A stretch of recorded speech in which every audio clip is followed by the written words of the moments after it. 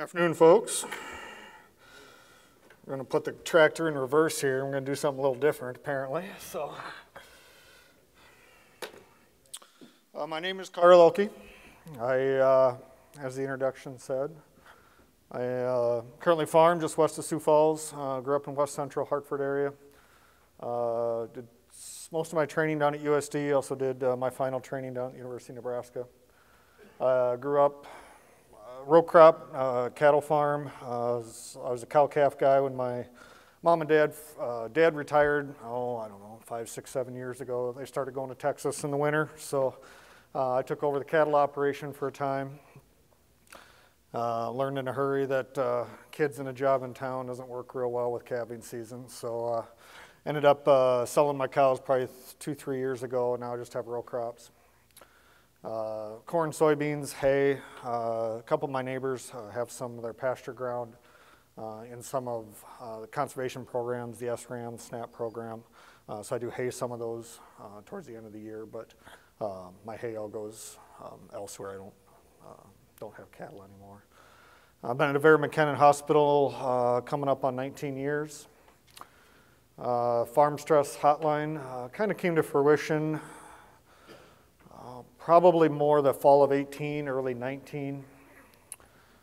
If you look at some of the stats, which I have in my slideshow as well, probably between 1 in 3 and 1 in 4 folks through their lifetime can have a diagnosable mental illness.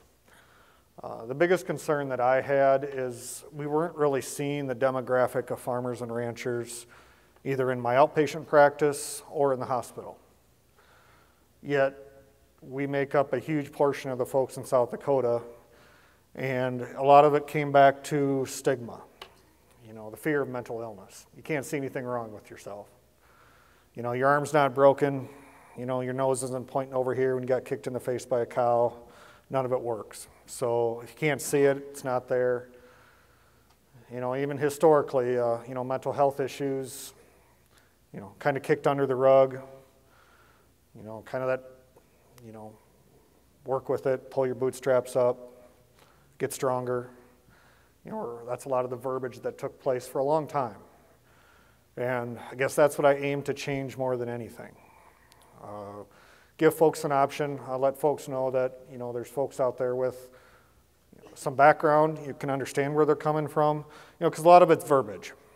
And if you're looking at psychology or psychiatry, the number one thing for good outcomes with patients is rapport. Rapport with your patient, rapport with your provider. Can you talk to them easily? Do they understand where you're coming from? Or do you just feel like you're spinning your wheels and they just kind of got the deer in the headlights look at you when you're talking about how many times, you've tried to plant one field of beans, but every time you hook the planter up it rains, or you've gone around the same wet area 4 times.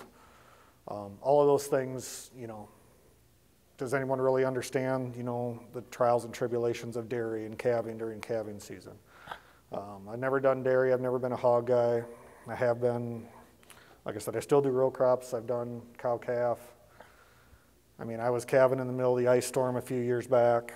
It was miserable. And, to have someone that can know that, it helps a lot. And that's kind of the biggest thing that I was aiming for. So, kind of throughout the whole premise or the whole start of the hotline, I've kind of coined the phrase of "you're not alone," because a lot of people feel like you're alone.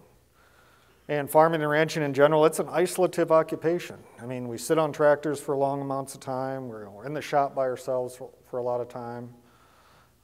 Riding a horse, checking cows. A lot of times you're not with folks. Now, granted, social media, yeah, you can you're a phone call away sometimes, or you got the radio on, but still, there's a difference in being on a phone, and there's a difference in having someone there to talk to. So,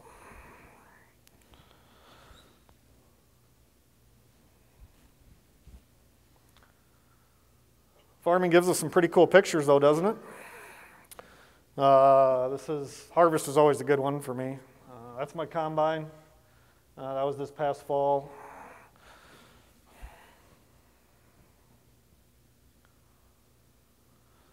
So a lot of folks ask, especially folks in town that still don't understand, where the stake on, at Hy-Vee comes from is, why do people farm? Why do they ranch? And a lot of it comes down to it's an identity. It's not an occupation.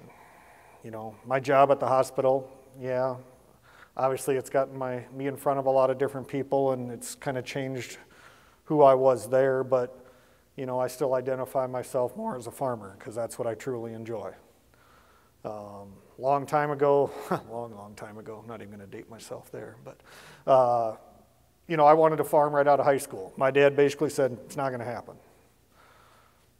We were too close to Sioux Falls. We really don't have enough acres. My parents own a quarter. I don't own any ground. I cash rent everything. My dad said I had to get an education first. I could maybe come back and farm afterwards. So, off to medical school, undergrad then medical school I went. And now, in hindsight, it's given me the opportunity to do this, which is great. They married into it. Folks, a lot of times, you'll see ranchers marry ranchers or farmers marry farmers, but still there's folks that come from the city. They meet in college or something like that.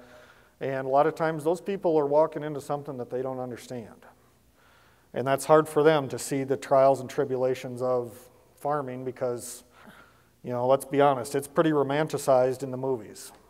It looks pretty cool to see the guy trotting around on his horse, and, it looks real easy. A lot of commercials on TV, we push a button, tractor drives itself, it looks pretty easy. But, it's the behind the scenes stuff that causes a lot of the stress. There's an obligation to the people before us and the people that come after us. The folks before us, they've made it through, the dirty 30s, the farm crisis of the 80s. So they sit back and ask, how did this farm survive? How did this farm or ranch survive those things? And why are we going to lose the farm in the year 2018 or 2019, just because of water or a drought now? And the fact, we want to have, there's a significant desire to want to have that farm or ranch there for your kids. You want that name to go on. This is the hard one for me, but I've heard it from a ton of producers. They can't imagine doing anything else. Well, a lot of times I'll tell them, okay, let's see, so you're coming in for a 3 o'clock in the afternoon appointment with me. Probably before that time, if we're in the middle of calving season or in the middle of planting, you've already been probably an agronomist, probably an accountant. You might have been a mechanic to even get here. Your kid shows up with a cut on their finger. You might have been a pediatrician for a few minutes. You can weld, you can fix things. I tell everyone, pretty much any farmer or rancher, they know how to fix the wobble box on their bean head or their sickle mower, but fixing themselves, that's a whole different story. So, a lot of times, they don't think they can do anything else, but in all essence, folks like yourselves, you have a huge, huge set of skills, that are available to you. Not telling you have to get another job, because I don't want to get another job either, but. And the other thing I guess I try to drive home, because I think it's probably one of the bigger stigma points with mental health and mental illness, there is a difference. The words get thrown around synonymously. But in essence, it's easier for people to understand, there's physical health and well-being, and there's physical illness. Those are two different things. Your physical health and wellness is, kind of how your body is on a day-to-day basis. Your exercise regimen, the way you eat. Mental health has the same thing. There's going to be ups and downs. Just because you have a bad day doesn't mean we're going to slap the scarlet letter of depression on you and that's going to be the way it goes, because that's not the way it happens. But a mental illness, same as a physical illness. You can have diabetes, you can have high blood pressure issues, you can have cancer, you can have a fractured leg of some sort. Those are physical illnesses, and we have mental illnesses too. A lot of the fear is that, okay, you're going to diagnose me with a mental illness, and I'm going to have this for the rest of my life. Some will. It's hard for me to tell a lot of folks in psychiatry, we don't cure anything. A lot of times the producer will be sitting in front of me and they're like, what the heck am I doing here then if you don't cure anything? Well, a lot of times we're here to focus on functionality. A lot of things in mental health are transient. They're due to what's going on at the time. whether that's stressors on the farm. And when we start to peel the layers back, farmers and ranchers, you guys have the exact same stressors that anyone else that I'll see for a mental health appointment does. Issues with relationships, family, monetary concerns, work changes. All those different things come into play. You guys just have a different subset of stressors as well, because you're in production agriculture. And it's been tough. Granted, yeah, I'm sitting here talking to you when prices are a little bit better. 2018, 2019, it was miserable. I mean, record prevent plant acres, prices in the tank, tariffs, all those different things that we couldn't control, and guys and ladies were carrying that blame on themselves, which they had nothing to do with that, but that's what happens. Then just a lot of the misnomers with mental illness come into play. But I do like to tell people and reiterate, these are not lifelong things. We even have things called adjustment disorders in psychiatry. That's a transient concern where, yeah, you might be having issues with depression, anxiety, sleep issues associated with that, but it's not something that's going to be there forever. Mental illness doesn't care. It's non-discriminatory. It doesn't care how many acres you farm, how big your herd is, your age, how many kids you got, your financial status. It's non-discriminatory across the board. So, don't think that just because, so-and-so looks like they're doing better that they are truly doing better, because that's another part of the stigma of mental health. It's not something that can be overcome with willpower. You can't just will it away. You can't sweep it under the rug. You can't sleep it away. A lot of those concerns, I think we're doing a better job. We aren't there yet by any means. Historically, that's a pre-generational thing that's kind of come up over the years of, let's just not talk about it and hope it goes away. Or, hey, we don't talk about Cousin Charlie because Cousin Charlie's just off a little bit. Well, the person that needed more help in that family than anyone is Cousin Charlie. So that's where, and we get a lot of different numbers. I would probably say, if there's 5, 6 of you, at most 4 to 6 of you at each table, you could probably look at least 1 to 2 of you on each table, potentially, now this is globally, would have issues with a mental illness at some point in time in your life. Does that mean it's a chronic thing that's going to be lifelong? Absolutely not. But at some point in time, 1 or 2 of you would meet criteria for a diagnosable mental illness.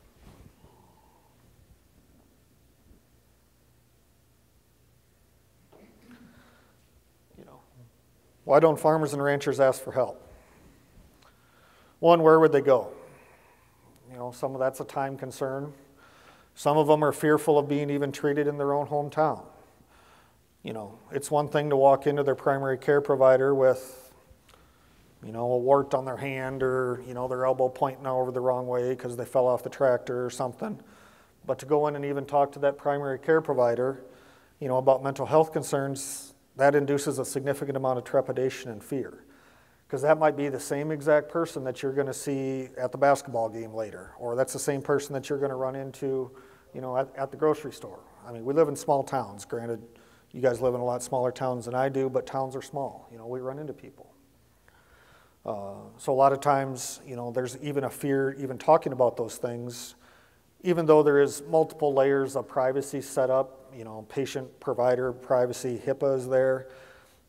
There's still been studies done that even folks who committed suicide later had visited their primary care provider even multiple times within the 6 months prior to that, but never voiced a concern because, I truly believe they probably had good intentions to even talk about that going in, but, things change, you clam up, and, next thing you know, maybe you're just talking about how tired you are, or different things like that, which, a lot of times fatigue and those types of things, those are very nebulous concerns, but, unfortunately the underlying concern was maybe some mental health issues.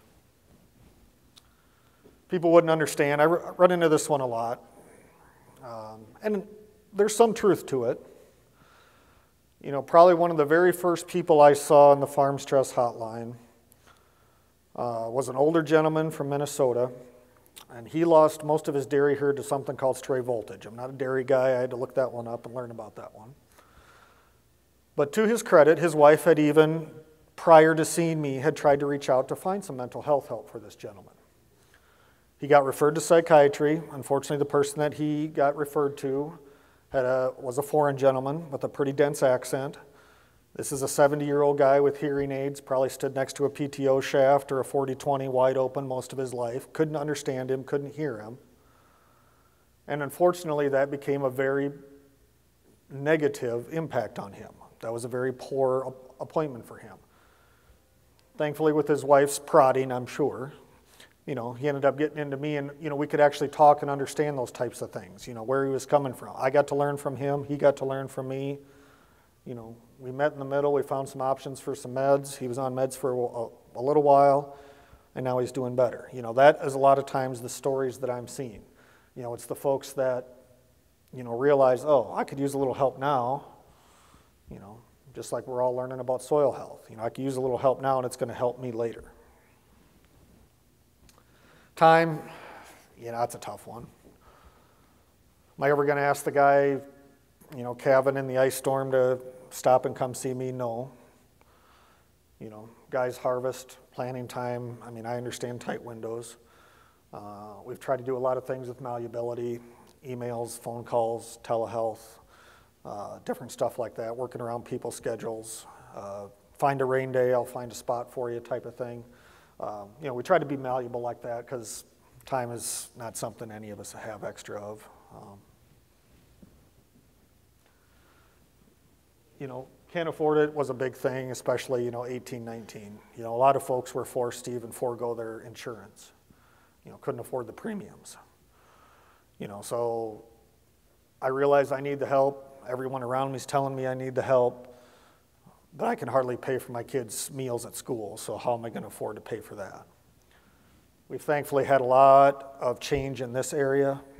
We've had some help in regards to getting funds for our own, for the Avera Foundation, and I'll bring up a slide later. We also, probably just in the last few months, have gotten some funds through coronavirus funds, federal funds, to help producers throughout South Dakota with the 605 Strong program. Free counseling, free assistance with substance abuse issues, some assistance with medications, assistance with transportation, just a lot of wonderful things that we've never had before, but certainly opens up a lot of doors to alleviate at least that part of the concern. Should be able to handle it myself. Once again, kind of the unfortunate stigma. You know, I can't see it, so I should be able to figure it out myself. And then with that, you know, you kind of, you know, can you link these two things together? As nobody can fix what's wrong anyway. Like I said, the producer often doesn't perceive something that cannot be seen or tested for. You know, we don't have any cool tests. Can't throw you in front of an X-ray.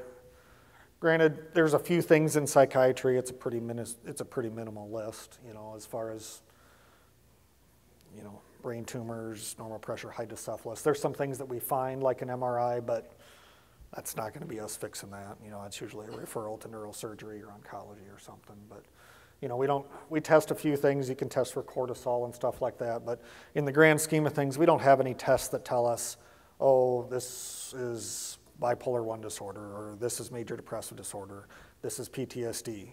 You know, all of it is clinical. It's talking. It's kind of working your way through an interview with that producer, that client, and then kind of, you know, fitting all the pieces together, and then kind of working through a treatment plan. And the stigma of mental illness still looms large. You know, of all of the subspecialties, you know, it probably carries the biggest, you know, scarlet letter of any of them. You know, everyone thinks you wear it on your forehead, you don't. You know, a lot of people are very good at even covering for it. But the fear is that if you open up to one person, it's going to be no different than the coronavirus. One person's going to find out, next thing you know, the whole state knows. And that's not what happens, but that is a huge deterrent to folks getting help. And it's one that I'm praying we're doing better with, but I You know, personally, I still think it looms large, and it needs to continue to be a conversation that's worth starting and one that we can work through together.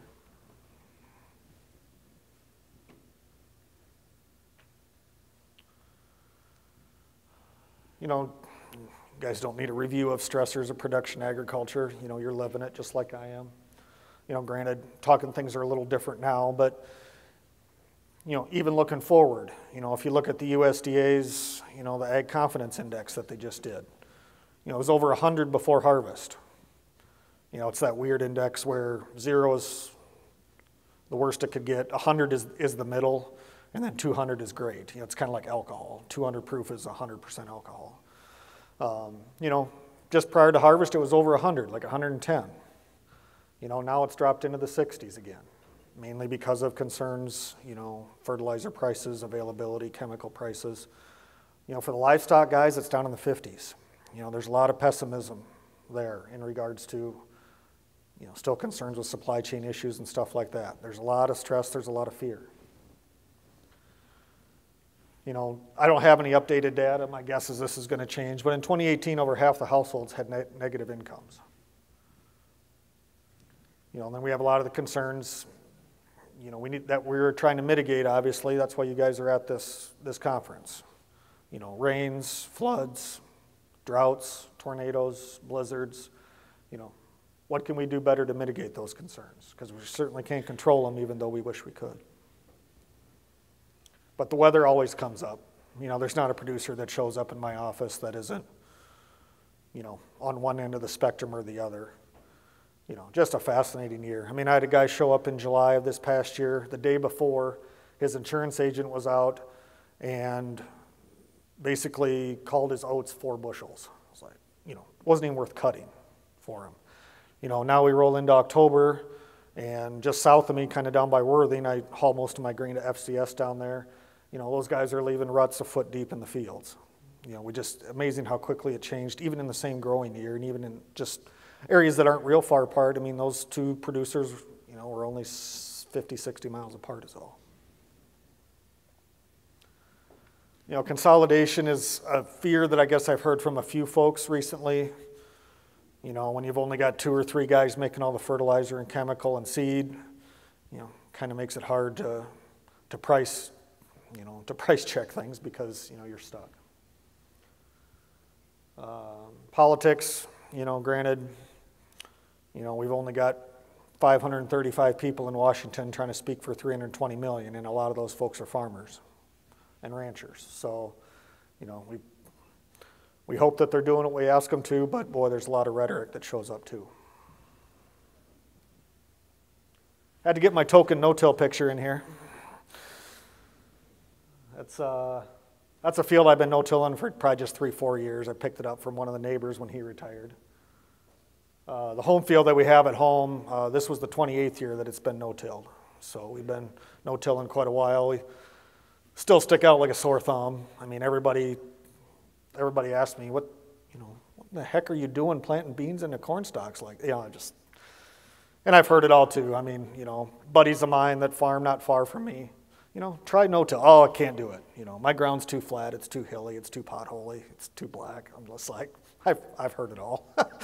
You know, I try to be an advocate for stuff like that just because I think, you know, even some of the things that you guys are talking about, granted, I don't have the money to do a study, but, you know, if you look at all the benefits that, you know, soil health, even no-till and those types of things can help producers with, time management, fuel, cost, all of those things come into play. Those are the things that a lot of guys are telling me are their stressors, but yet, boy, you talk about reduced tillage or stuff like that, boy, a lot of those guys about punch you in the face. So, probably one of the bigger things I tell everyone is, you know, I just try to have fun.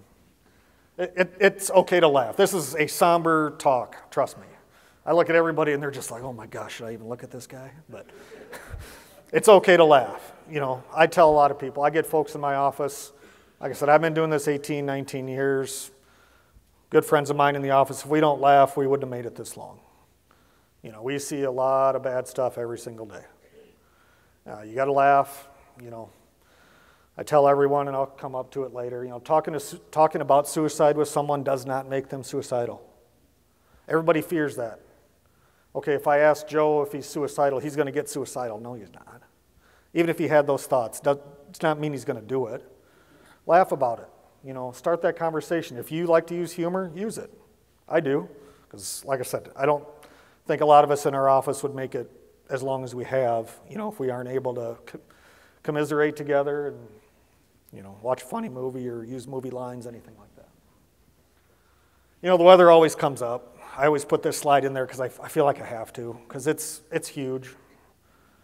You know, we don't have irrigators and stuff where we're at, so, you know, we're dependent on Mother Nature. You know, she throws curveballs, which we're all used to. You know, so the Midwest, obviously where we're at, you know, historic flooding and drought, sometimes even in the same growing season.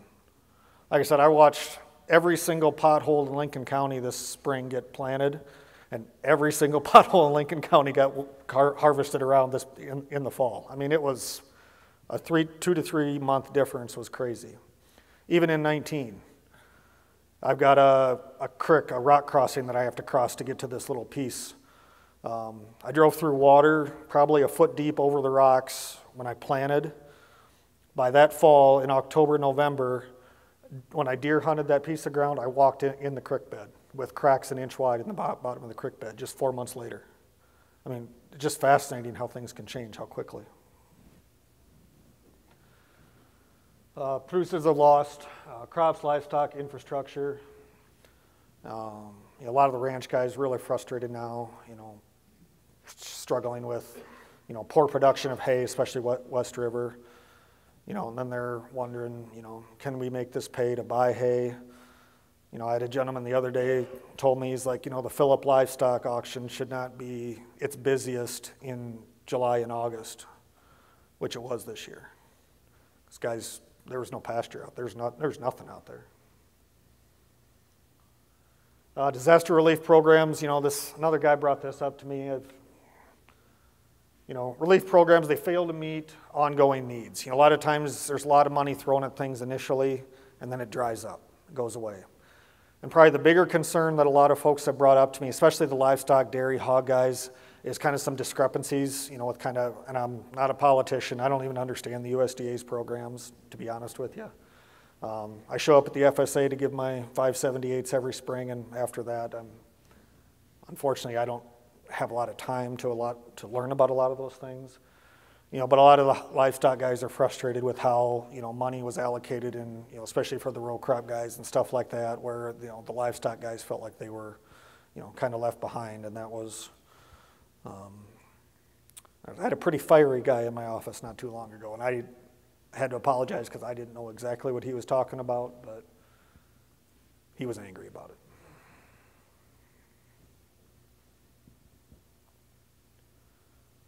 You know, livestock guys, it's you know, it's tough all the time. You know, granted, there's always an ebb and a flow, but you know, livestock inherently has its own, you know, concerns and stressors. You know, it's like having, you know, when I had cattle, which I didn't have many, 50, 60, but it's like having 50 or 60 kids. I mean, you can't go anywhere, you know, especially February to April. You know, we got waters freezing, you know, feed them out all the time. I mean, you know, that's a 24/7 occupation. You know, hogs, feeders, dairy, I mean, that's just a tough occupation. Supply chain issues really hit these folks tough. You know, when you're euthanizing animals, you're paying, you know, you know, another gentleman was telling me, you know, they obviously had to feed them longer, so then they got degraded when they got there. You know, they were forced to euthanize some of them. You know, that's tough to hear.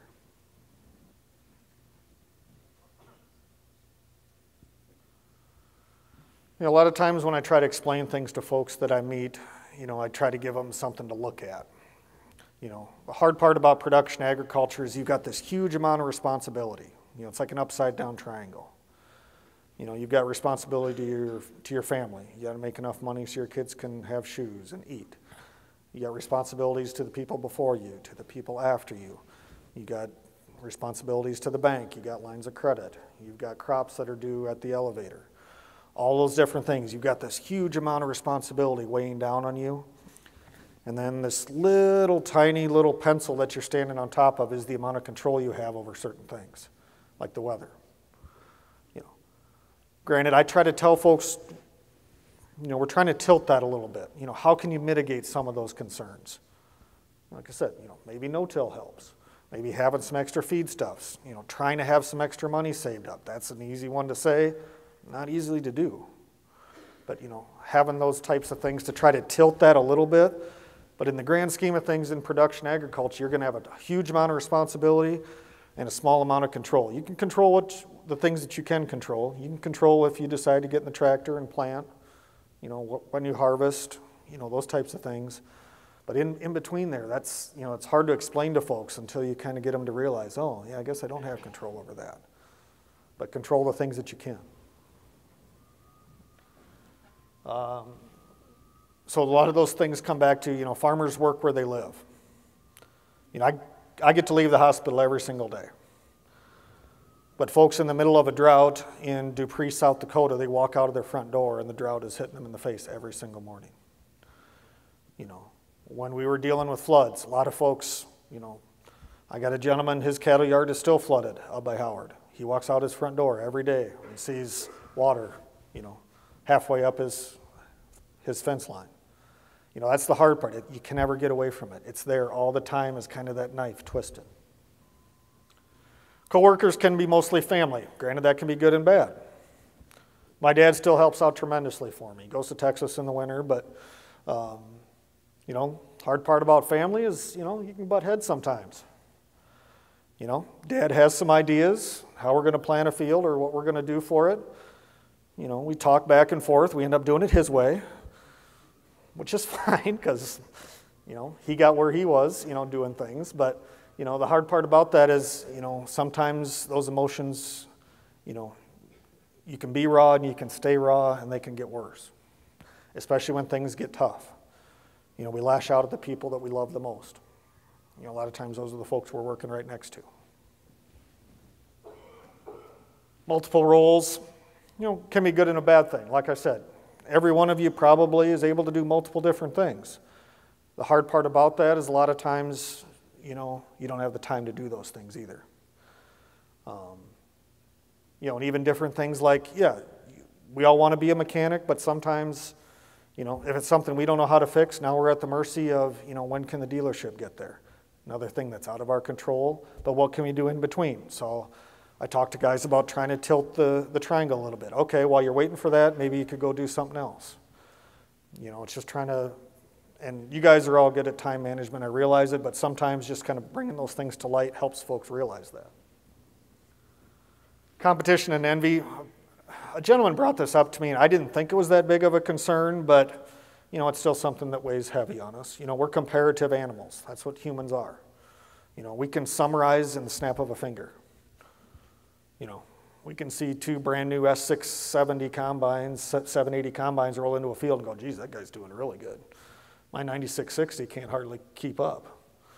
But, my 9660 also pays the bills and it's paid for, so got to remember those types of things too. Loss of peers in the community and the community. I've been doing this just, the farms, granted I've been doing psychiatry almost 19 years. I've been doing the farm stress hotline about 3 or 4 now. And I've lost folks that I worked very hard that I thought, were on the right road. And there's a huge ripple effect in psychiatry with suicide. They've done studies, 10, 15, 55 people it impacts, every single suicide. And like I said, I've been on the losing end of it.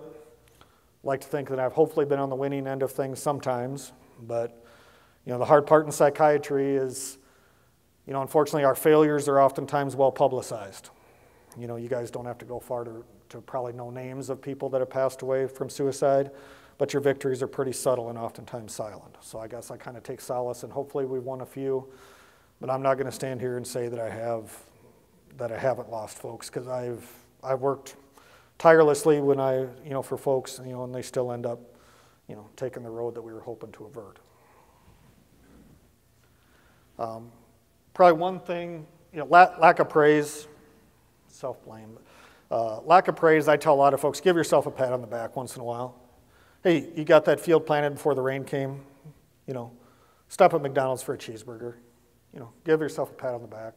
I know you're thinking about the next field, but, you know, a lot of times, you know, the isolation, the loneliness, those types of things that come with production agriculture, you know, we lose that praise because a lot of folks, you know, aren't going to give it to us other than ourselves.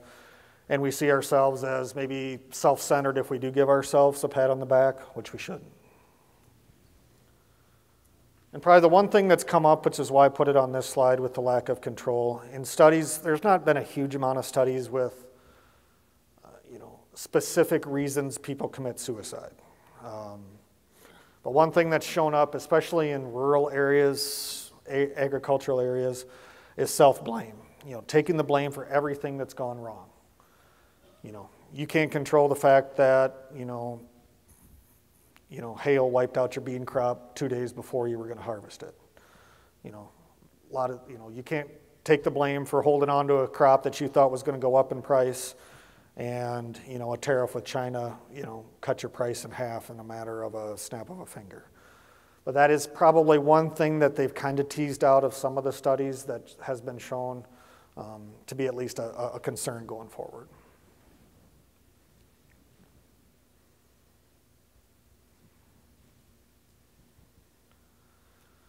You know, so now we can all get our in-house psychiatry lesson real quick here. I'm not going to turn any of you into psychiatrists, but so what are we looking for? You know, from the outside looking in, or even the questions to ask. Signs and symptoms of depression, anxiety. So we use mnemonics a lot of times in medicine. So one that we use with depression is called SIGI CAPS. If you break that apart, the SIG is Latin. It means recipe or prescribe. The E stands for energy, and the CAPS is caps or meds. First one is sleep changes. You know, kind of the misnomer in, I think, depression, you know, kind of that stigma, as well as, you know, the person that's depressed sleeps 24 hours a day. You know, they might get up to eat, nibble on something, go back to bed. That's usually not the case. The biggest concern that I hear from darn near every single person I see is they can't sleep. A lot of times that rolls into anxiety too. And if you look at all of these, you know, you're going to have those two circles with multiple interlocking symptoms. But what we see more often than not with depression is lack of sleep. You can't sleep. You wish for sleep, you're praying for sleep, but it just won't come. A lack of interest in lack of interest in activities, sorry. We got a fancy term we call anhedonia. You know, maybe the person that, you know, used to be in a certain seat at every basketball game isn't there anymore. Maybe not going to the kids' things, you know, maybe not going to family.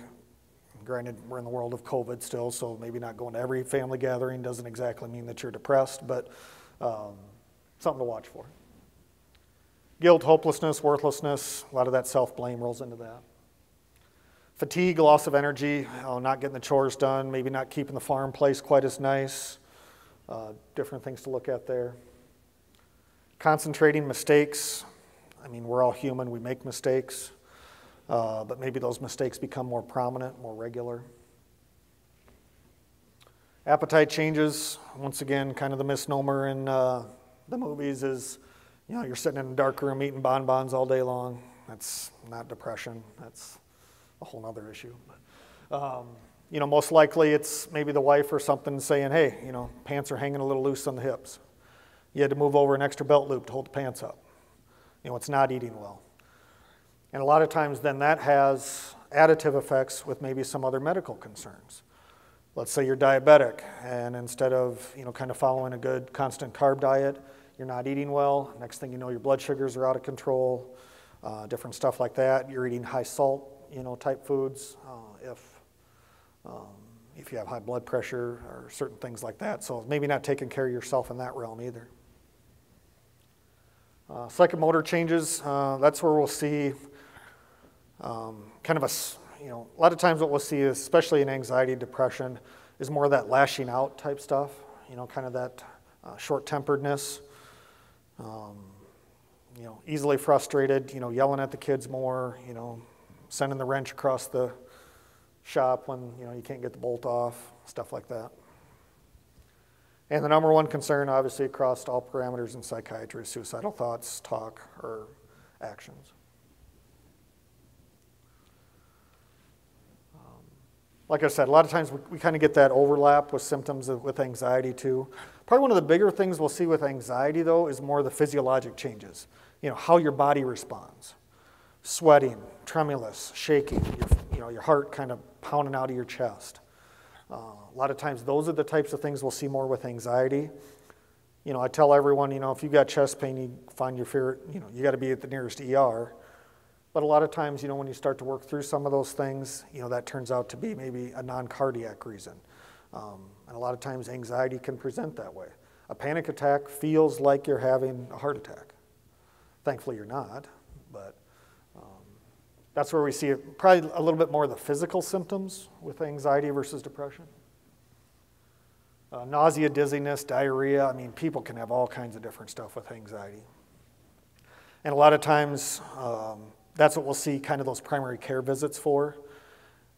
A lot of times if you're not digging or maybe not asking the right questions, that gets missed, because it's actually an anxiety disorder, but it's manifested as intermittent diarrhea or, I got this flutter in my chest sometimes. And then fear is kind of the one that goes with anxiety all the time. Any textbook you read, you see generalized anxiety disorder and constant worry is probably the first line of any textbook you'll ever read.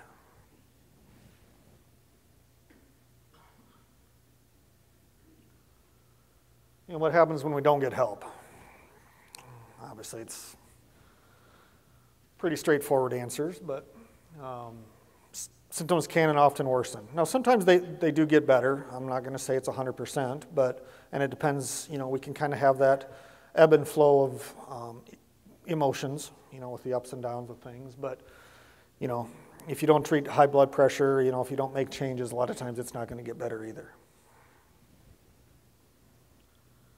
That feeling of hopelessness, that self-blame, that we kind of go back, it's just this vicious circle of guilt. It just comes back on itself tenfold every time. It's extremely hard to deal with. Missing activities, kids, family, maybe skipping things even on the, skipping a day when you should be, the cows need feed. Marital stress and divorce rates skyrocket with mental health issues. Not a foregone conclusion, but a lot of times, as kind of stated before, we lash out at the people that we love the most. And instead of using like an off-site person, like as a sounding board, that spouse ends up absorbing a lot of those concerns. Health problems, high blood pressure, a lot of times is the biggest one. Cardiovascular concerns, loom large, especially when comorbidly with psychiatric issues. And obviously the number one concern is suicide or death. Some CDC data, it's not strictly related to just agriculture, unfortunately, but so the CDC shows that the suicide rate is 40% higher in rural versus urban areas. Well, unfortunately, except for Sioux Falls and Rapid City, maybe even a little bit of Aberdeen, the entire state of South Dakota is considered rural. All of Wyoming is rural. So basically any suicide that takes place in Wyoming is considered rural, even though not all of those folks are ag producers. So the data gets a little skewed, but isolation, all those different things come into play when we're dealing with rural areas. And a lot of it can be, probably a secondary concern is lack of access to help too. There's just not much help in Timber Lake, South Dakota, unless you're willing to drive.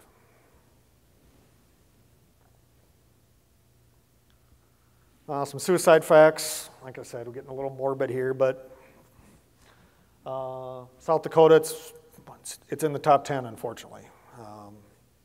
And it kind of moves even a little bit depending on the year. Surprisingly, with COVID, the data looks like it's going to back off a little bit. Not exactly sure why that is, but so we had the 6th highest rate in the U.S. It's not a list we want to be on.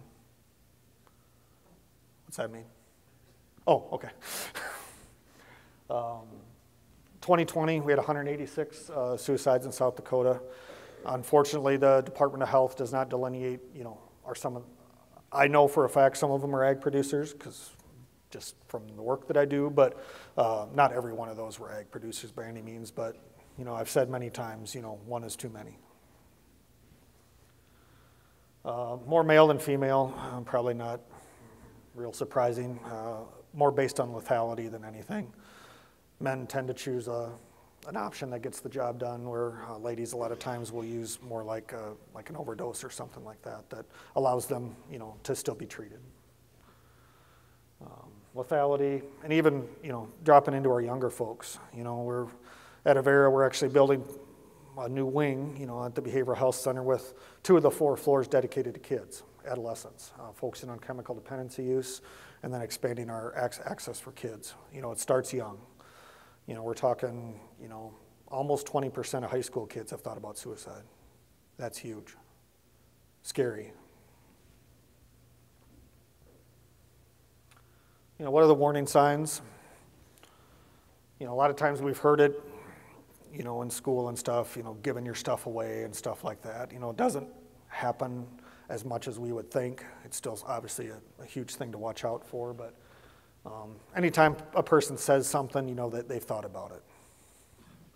And once again, going back, if Johnny says, hey, I've kind of had, I've been having a tough time, with depression, anxiety, you asking them, well, have you had thoughts of hurting themselves, does not make them have thoughts of hurting themselves or change their parameters of that. Seeking access to self-harm, guns is the biggest one. But, in South Dakota, it's tough. We all got guns. I know it. We've tried to limit with, one of the things that we focus extensively on in the hospital is, means reduction before a person leaves. We coordinate with family as far as having access to firearms. But I've also had the person that says, oh, I can't find that one gun. Well, that was the gun they killed himself with. Social media has obviously changed in the years that I've done it. Talking about suicide, we get a ton of admissions every single week and month of folks that put stuff on Facebook or TikTok and all the different things. Hopeless, worthless, acting recklessly, a lot of times that can be not, getting things done and that type of stuff too. Feeling of being trapped is kind of one that shows up a lot and when we're doing interviews with folks. Alcohol and drug use. Alcohol is the #1 prescribed medicine in the world. You don't need a prescription for it. It's at every gas station and, on the corner. It's real easy to come by. Unfortunately, it sets up an even more vicious circle of depression and anxiety. Withdrawing, not going to things. Like I said, we've kind of hit a lot of these points. But rage and anger, that's more that psychomotor agitation that we talk about, that lashing out. And dramatic changes in mood are kind of come hand in hand.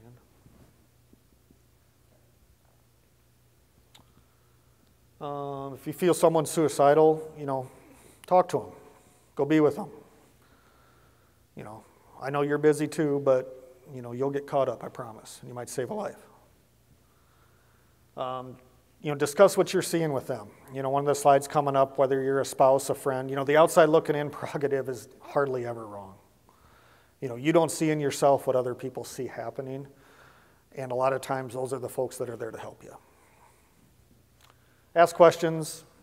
The only thing that I caution folks on doing, and it's like I said, any conversation you can start is a beneficial one, but I caution on one thing, and it's kind of a phrase I made up. It's called comparative minimization. So basically what that says is if you're talking to someone, basically saying or shaming them, saying, well, how the heck can you be depressed? You only had 20 acres of your field not get planted. I had 200 acres not get planted. You're comparing yourself to them. And we kind of use a drowning analogy in psychiatry. You perceive that person sitting in a bathtub with an inch of water. You're like, how the heck could you possibly drown in that? Well, they perceive themselves in the ocean without anything in sight. So just be cautious of that. Be confident. Granted, I'm up here spouting off all these words regularly because I do it every day. But, you know, be confident in those questions. I mean, I ask 10, 15 patients a day if they're suicidal. I mean, it just rolls off my tongue. But, you know, practice it, even if you need to. And then once again, you know, if you ask somebody if they're suicidal, you are not going to make them suicidal.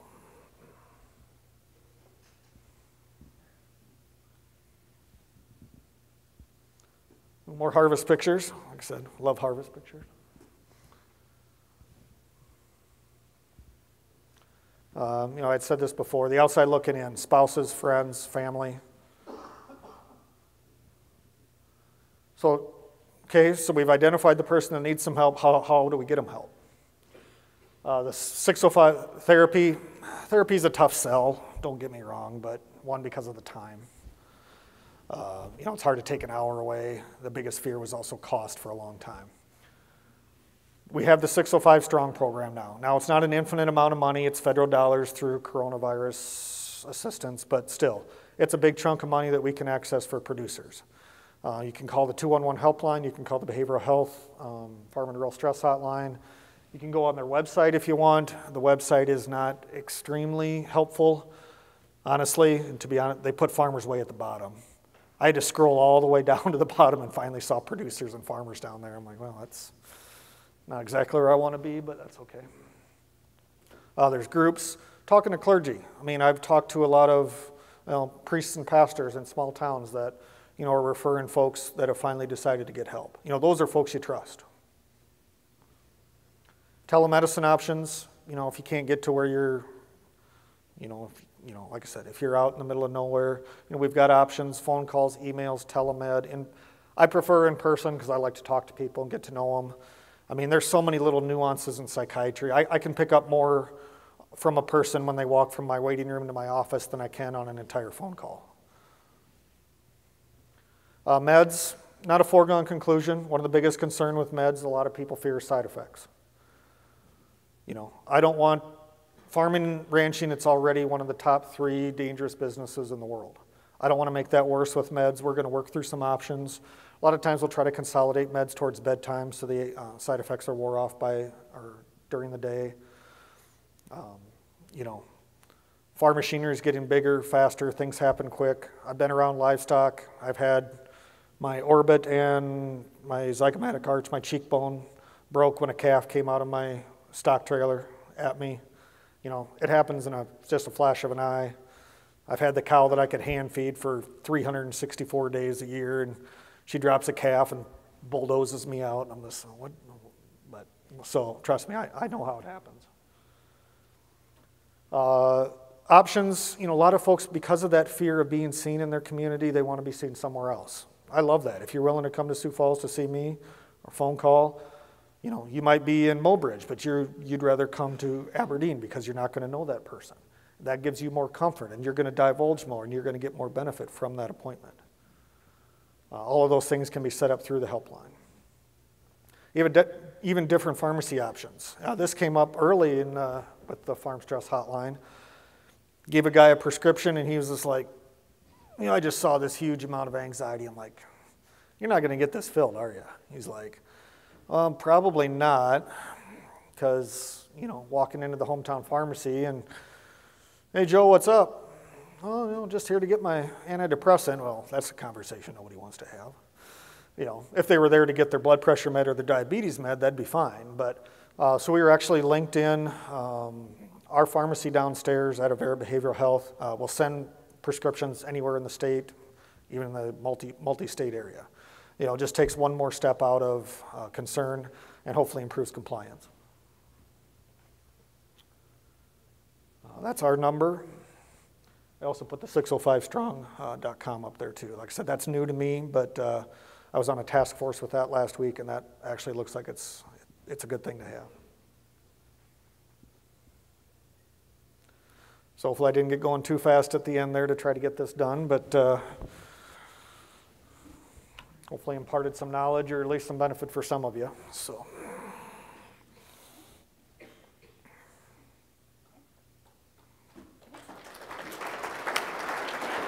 Let's give Karl a thank you. All right. If anyone has any quick questions for Karl, otherwise we are headed into a, sure.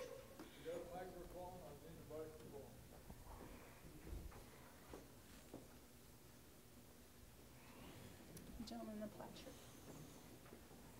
Thanks, Carl. Mm-hmm.